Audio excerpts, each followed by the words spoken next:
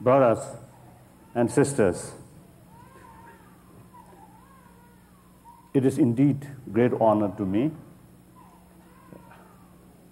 to speak on world peace through compassion and non-violence, and through my broken English. First of all, I would like to thank all the concerned people who arranged this opportunity.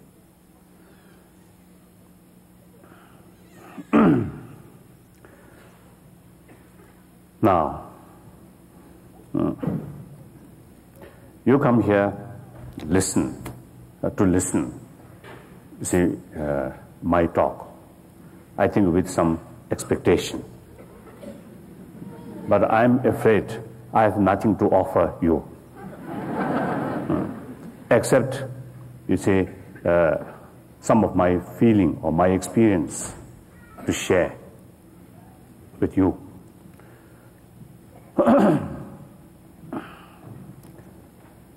Because I believe, you see, we are the same human being. In spite, you see, culture or religion or race or even if the continent is differences. But these are secondary. Basically, we are same human being. We are members of one big human family. And our inner experience and its desire for happiness and desire for overcome pains and sorrow, that also same.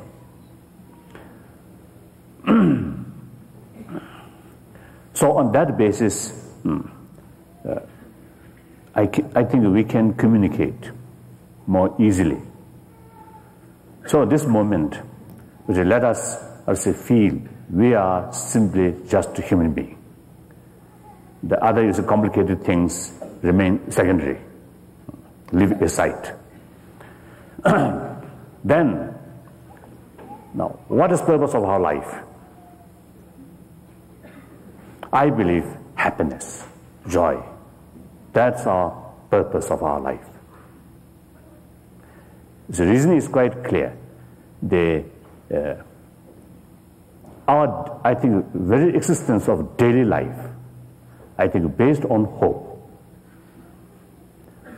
If someone who completely lost hope, then their very existence becomes questionable. So therefore, I think you see, hope, betterment, or better future, better next day. You see, that kind of, you see, feeling, I think, lead our whole life. So therefore, I think the purpose of our life, we can say happiness. Now, I think as time goes, and also the material, I'll say, the development through science and technology, is a much, I think, achievement there. And also, I think, in some way, you see, due to population, and also, of course, the well communication, easier communication. So, due to these factors, the world becomes smaller and smaller. So, therefore, you see, the nature of interdependent one another becomes very, I'll say, very clear, very obvious. In ancient time, I think village to village, even I think can, I mean, without, how to say, interaction, I think they can survive. But now today, that situation now gone. And I think now you see crisis of one part of the world. Now actually, I think the global crisis, since you see, things are so much interrelated. And then now here is the main question, the peace, world peace.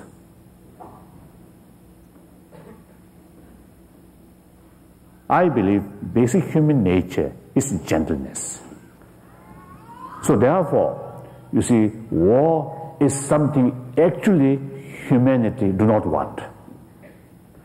However, if you look human history, the war is something part of human history, part of human life.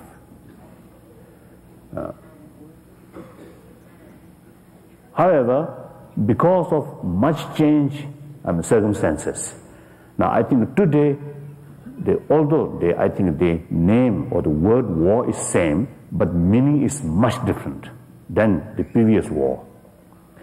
You see, the war today, due to technology, you see, the destructive power is immense. So, you see, not only the human suffering, you see, the thousands of human suffering, but also, you see, there a lot of destruction environment. And also, actually, you see, war is so much expensive. You see, we need, you see, everywhere, you see, every people, you see, always, you see, shouting, you see, I mean, high prices or high inflation, these things. You see, every family, you see, concerned about money. And I think in worse, you see, the same one globe, one planet, you see, one side, the people, I mean, well-to-do, and the economy situation comparatively much better. At the same time, the same planet, same human being, same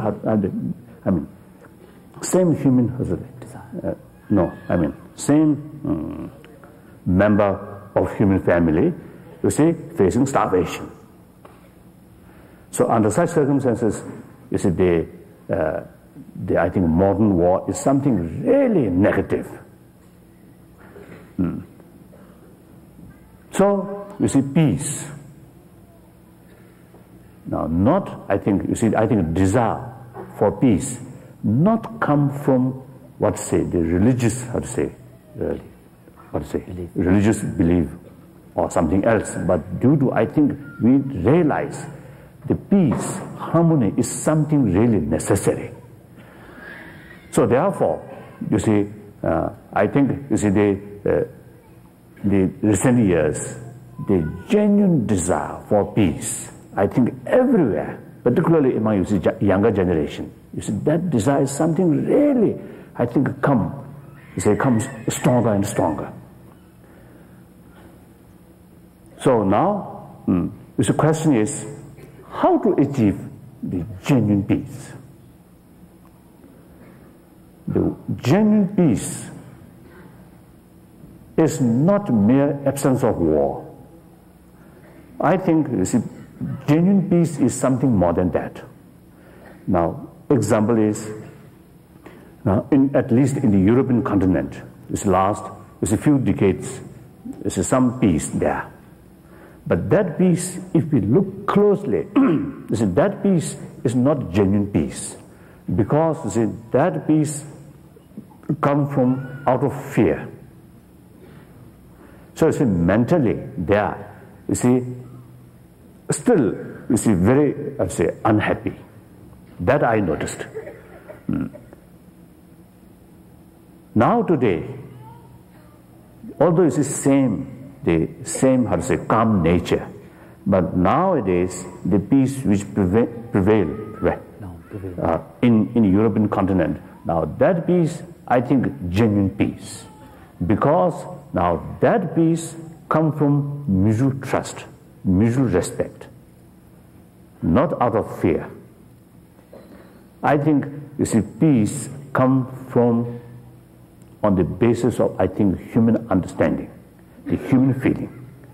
So, this peace really becomes more fuller meaning or genuine peace. So it obviously, it demonstrated the genuine peace must come through as a human understanding. not by weapon, not by fear. Therefore, now, in order to achieve genuine peace, the peace must come through mental peace. So without inner peace, the genuine world peace is very difficult to achieve. So it is almost impossible, you see, expecting some genuine peace while our inner world remain, full of hatred, full of anger. So therefore, the genuine, proper path to world peace is the compassion. This I believe. Now, if you have, genuine compassion, towards the person who really, creates problem or creates suffering to you, due to compassionate mental attitude, even though you realize that person creates problem, but however, due to the mental, attitude, you find it much easier to deal with that person. So therefore, the compassion is something, key thing. Now then, what is the meaning of compassion? Compassion, not something like, the feeling of pityness, right? Or something attachment, not that kind. Although both cases, there is feeling of the closeness feeling, some kind of closeness feeling. But compassion is more than that. Not only feeling of closeness, but also, there is the awareness or the sense of responsibility. So someone, who suffer, someone who are suffering, then the feeling that person also, just like myself, do not want suffering and want happiness and have every right to be happy, to overcome suffering. So from that awareness or that understanding or realization, then the feeling of some concern or closeness feeling toward that person with sense of responsibility, that is genuine compassion.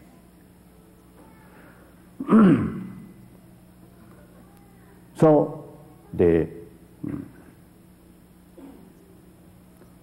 that motivation or that, I think, that thought, that attitude is something I consider something very, very useful. Compassion or good heart develop inner strength. Once you develop inner strength, the self-confidence will come or will increase. And fear will go.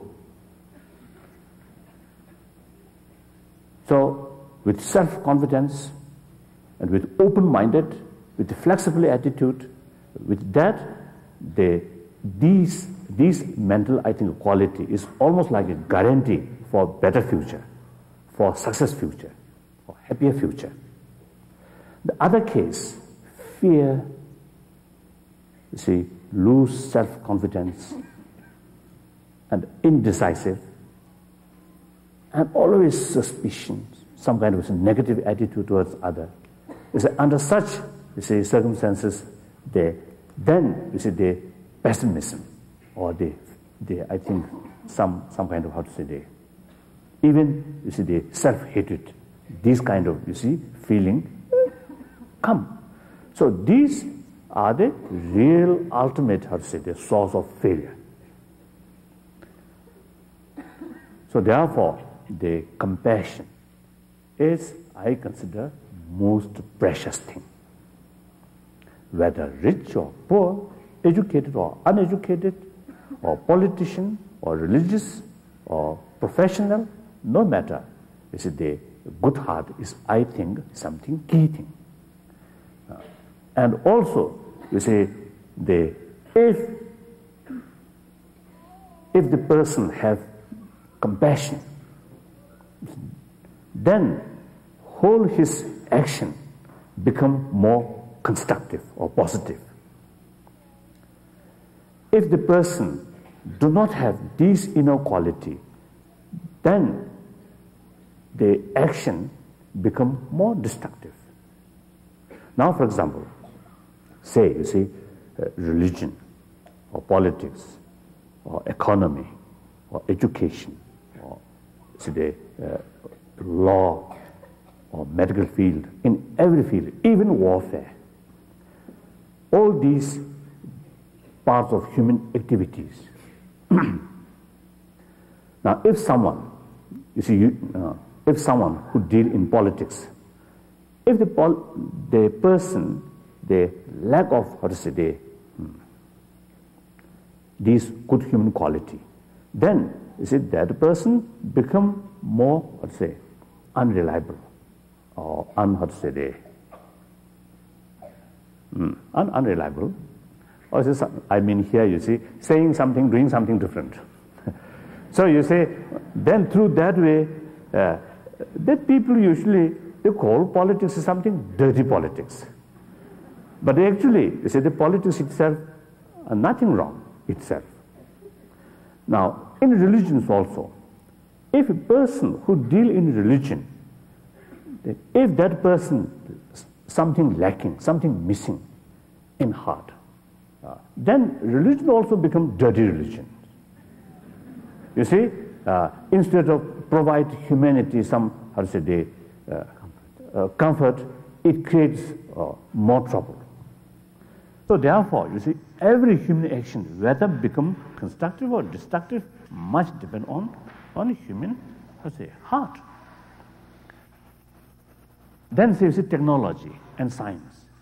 Of course, marvelous. You see, nothing wrong itself. Again, now, if you see, say, now for example, I think the technology and science. If we look from the purely the scientific point of view, then you see those awful weapons like a nuclear weapon or Newton bombs, these things really remarkable achievement. But then because you see these achievements bring to humanity more fear, more suffering. Therefore, we consider these things negative. So you see, on the basis of human feeling, then we judge. Now, this is right, this is wrong. So therefore, the compassion is very important, I would say, very important factor. Then for the health reason also, the good heart, you see, creates mental calmness. You see, mental calmness is very important for good health. So sometimes it looks, I think, you see, those people who have, you see, I think, contrast experience. You see, few moments, so much excited, so much happy, joy, excitement. Then after a few hours or after a few days, very low. I think that kind of, you see, too high, too low, you see, upside down, you see, that kind of thing looks very colorful. But I think, you see, in real sense, that I think too much, you see, disturb for its mind. So as a result, you see, eventually health will deteriorate.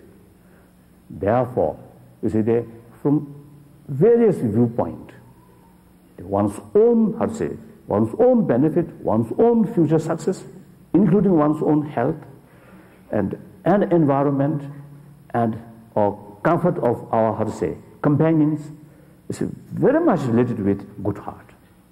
Therefore, you see, the good heart is something very, very important. And I think social life also, you see, very important. Then for marriage also, you see, very important. I think I would like to mention something. I think marriage is, I think, and of course I'm Buddhist monk. What was it? Celibate. However, you see, in human community, I think marriage is one of the very important, part of life. So you should not take, you see, should not look marriage is something very easy way. That if you see you without a proper, thinking or proper, proper arrangement or proper preparation, then the marriage bring, more trouble. You see, the divorce doesn't matter, all right, but my main concern is children. It's our younger generation, our future generation. You see, here, you see, many children, I think, in other words, you see, many people, you see, who have, you see, some kind of, you see, mentally, psychological problem. But these, of course, there are other factors also there, but one major factor is when they were young, you see, when they are growing, you see, at that time, you see, their experience or atmosphere, you see, become the prime factor. So the parents' love, parents' care to children is, I think, the most important factor for the happiness of the children, or through that way, I think healthier and happier, more harmonious human generation should come that way. If we neglect right from the beginning, then you see children, many children, you see, due to lack of this affection, then whole their life spoiled, and in the society, a lot of troubles happen. Then, although you see, everywhere, you see, people, you see, try to solve these problems, but because, like you see, tree or like plant, right from the beginning, something wrong, something lacking, then very difficult to repair, isn't it? So you see something like that. You see, right from the beginning, you see, when the seedling and the small, small shoot. No, small shoot. You see, during those moments, you see, taking proper care, then the healthy and good plant come. Similarly, we human beings also, you see, must develop through that way. So many current problems not come just yesterday, due to many years, I think, lack of care and lack of, I think, awareness. Due to that, now present crisis happen. So therefore, you see, the good heart, you see, genuine compassion, these things, I believe, the key factor for better world. Now about the war. My principal belief is non-violence. Now again here, what is the meaning of non-violence? Non-violence is, there are, I think it's two levels. One level, non-violence, simply is a restraint, harming to other. Then the deeper meaning of non-violence is not mere absence of harming, but something positive, which is serving, helping. That is non-violence.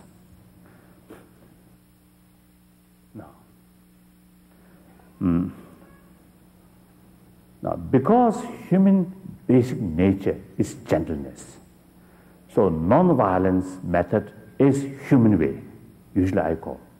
The violent method is inhuman way. And also, the violence, I consider something like very strong pill. You may solve some pain, by that pill. But at the same time, the great side effects. So similarly, violence, sometimes, you see, it looks solve some problem, but very often it creates the longer and bigger problem. So therefore, the non-violence is much safer. Here, you see, we need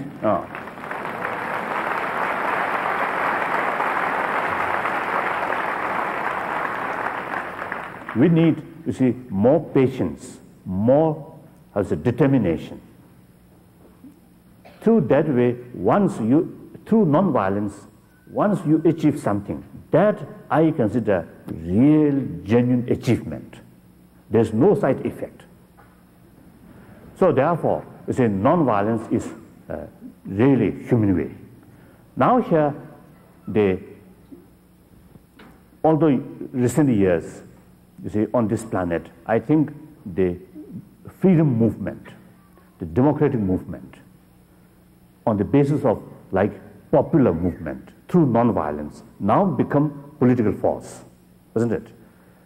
I think these, you see, these indicated that non-violence is something effective method. Now,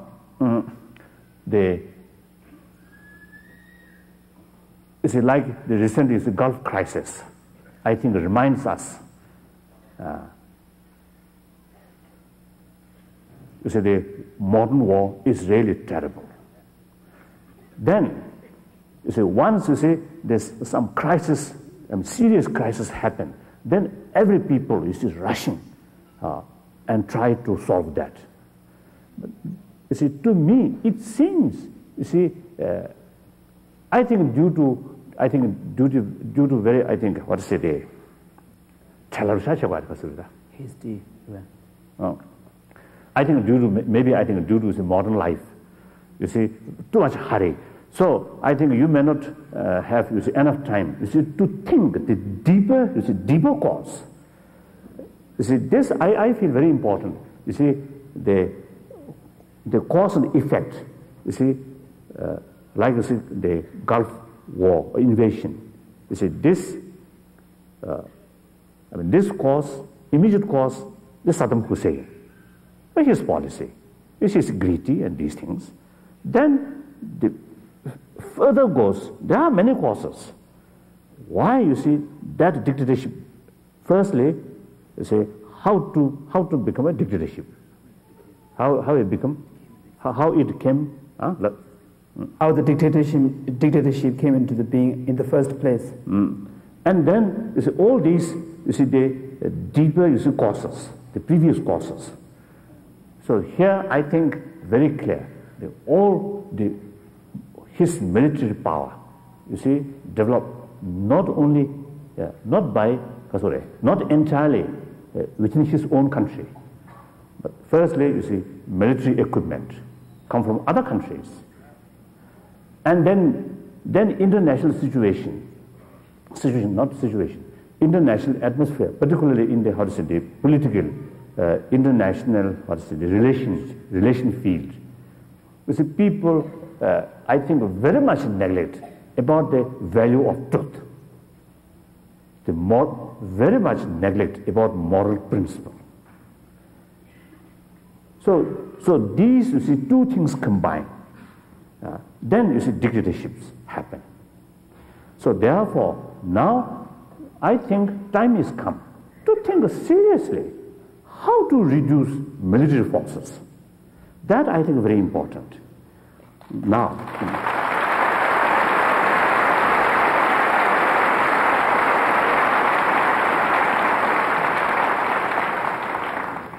already, you see, there are many people, leaders, you see, fully committed the nuclear, disarmament and the reduction of nuclear threat. Very good. Then, you see, they control or minimize the danger of conventional, forces of warfare. Now, so I think now time has come to think. This is something, you see, long-term plan. First, denuclearize. Then second, you see,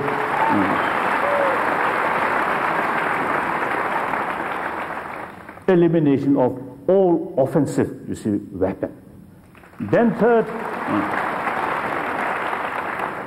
eventually, you see, the world whole, I think, should be a demilitarized zone.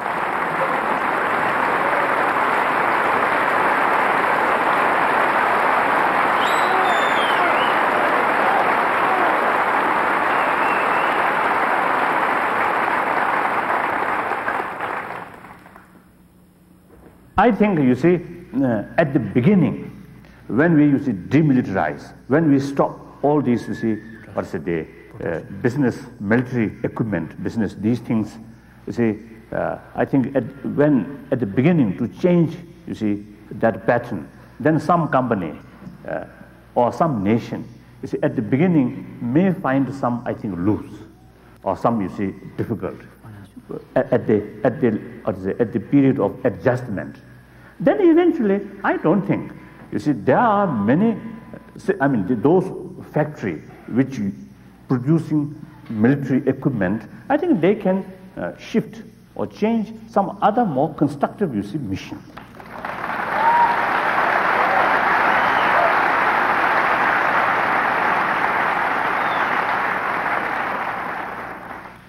We have, you see, plenty of problems. You see, I think, the water resources, and also the energy resource without pollution, these things, and so many other things there, isn't it? I think, for example, you see, there are on this planet a lot of desert there. What called desert? In Sahara Desert or Indian continent, in Soviet, in China, I mean, that border area, you see, there are a lot of, you see, deserts there. I think, you see, a lot of places where, you see, our resource, our technology, our many things we can put there, you see, to make it a more productive place, isn't it? And those, then particularly the scientists, you see, I believe, I consider the most brilliant human being. There is a wonderful, fantastic, you see, intelligence, you see, using on destructive field. That's a very pity, very sad.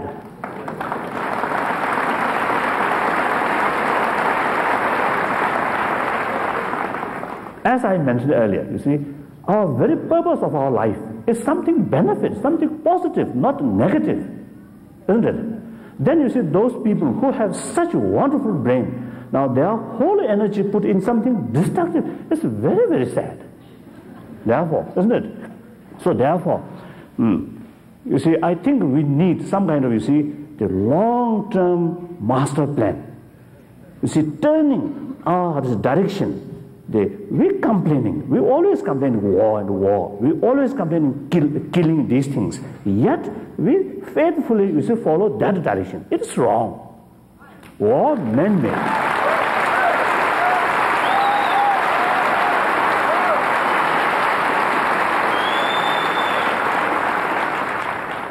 War is man-made. Now solution should come from humanity. You see, there's no one else, you see, come forward with some initiative. Ourselves must come from the way, must go with initiative. So therefore,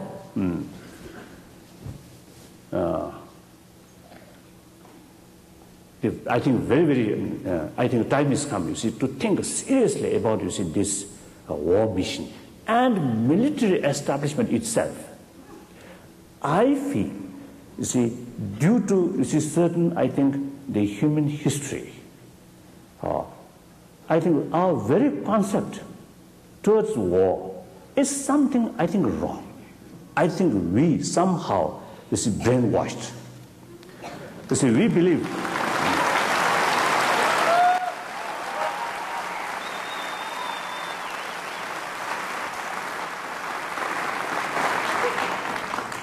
sometimes we feel, you see, war is something, another aspect of human art.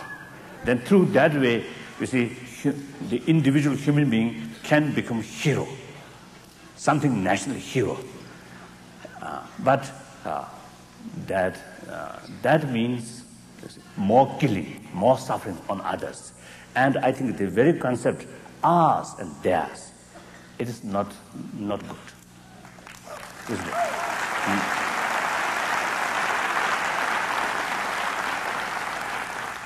You see, their body also just exactly same as ours.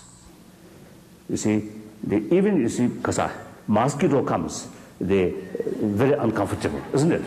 Under such circumstances, how to dare, you see, so much of the destructive, you see, explosive, you see, things put on them.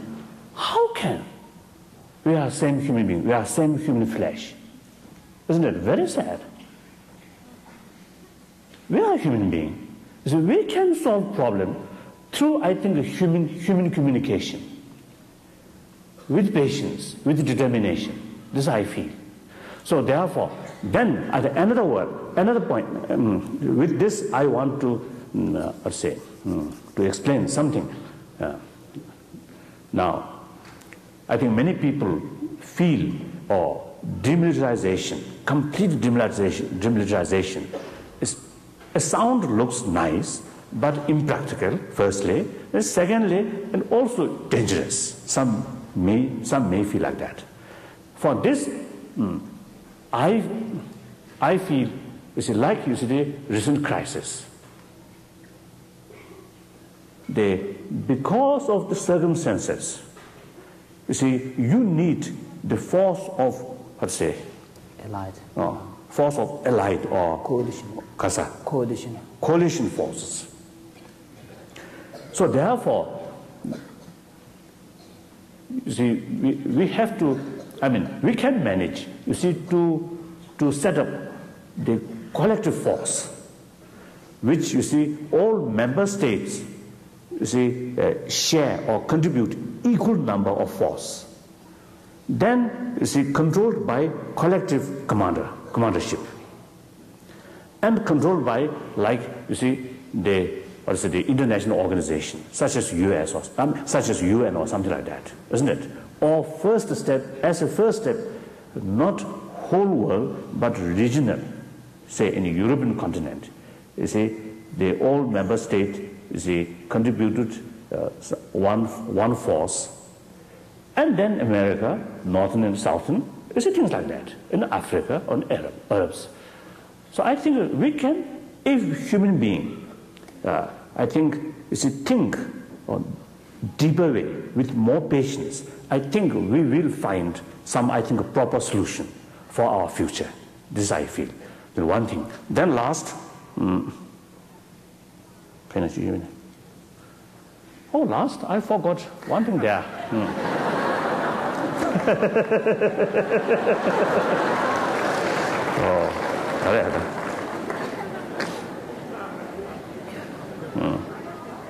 Karina.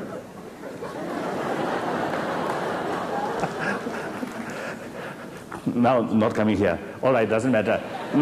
So,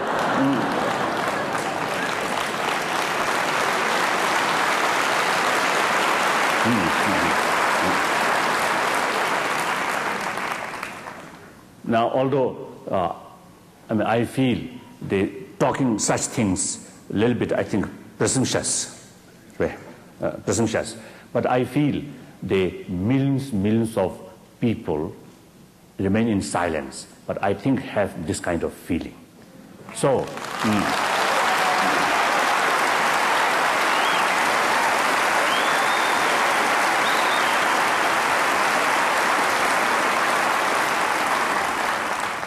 now here, United States, people of United States, from my childhood, you see, we have the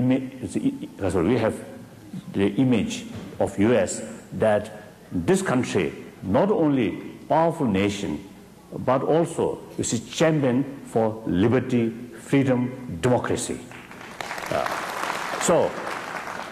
So I think you, the great nation, I think lead humanity in more right direction. This is, I think, on the basis of freedom, personal freedom, liberty, democracy.